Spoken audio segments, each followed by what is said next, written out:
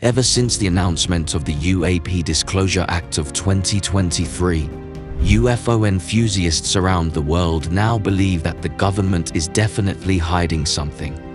Some are even convinced that there must be a top-secret division of the government specially set up to handle alien encounters and sightings.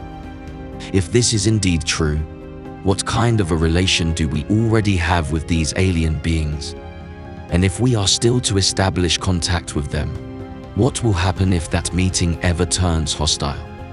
Are we capable of defending ourselves from such a global-level invasion?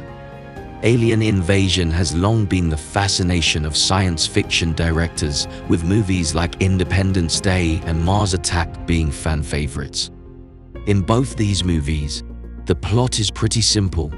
Aliens come to Earth, and that results in a full-on invasion.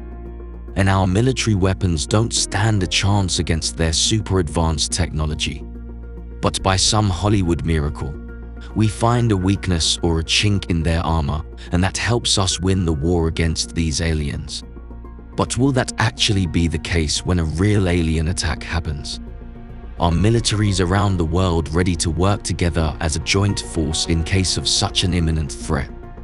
In the event that an alien attack happens tomorrow, the world's superpowers will have to join all their military might to defend our planet against these space invaders.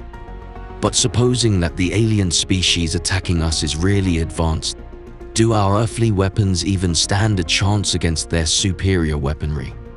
In Hollywood movies, aliens have been shown to have powerful lasers that vaporize their targets. If that is indeed the case, then do our earthly military forces have adequate armor to protect them from such futuristic lasers? It's also sometimes shown in such movies that the alien spaceship has some sort of force field that protects them from outer attacks and missiles. Do we have the advanced weaponry to penetrate such force fields? Also talking about lasers, the US Navy also has its own laser called the ANSEC-3 laser weapon system. It can shoot down a small UAV in as little as 2 seconds. This laser in its most powerful form might be the only weapon that might be formidable to the aliens. Because as seen in most UFO videos, the alien aircrafts are able to move quickly from one point to another, thus making it difficult to merely impossible for our ballistic missiles to strike them. Even our current heat-seeking missiles might find it difficult to target these spaceships. As a dying measure, we might have to eventually turn towards our stockpile of nuclear weapons, hoping that we never have to resort to the use of this life-destroying weapon. But if ever it comes to that, our best option will be to use the Tsar bomber, which is the most powerful nuclear weapon ever created and tested by the Soviet Union in the year 1961. It yielded an explosion equivalent to 57 megatons of TNT. On this basis of comparison, the Hiroshima bomb was about 15 kilotons, while the Nagasaki one was 25 kilotons. Mere babies compared to this nuclear juggernaut.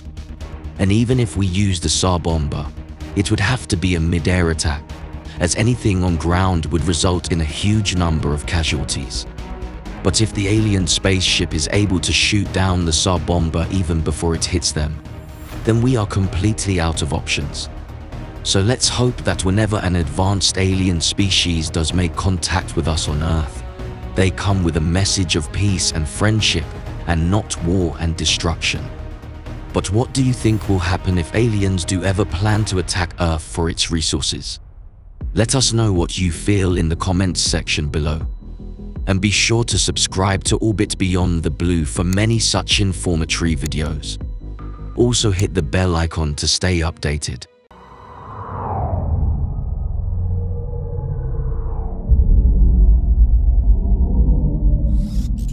Orbit Beyond the Blue.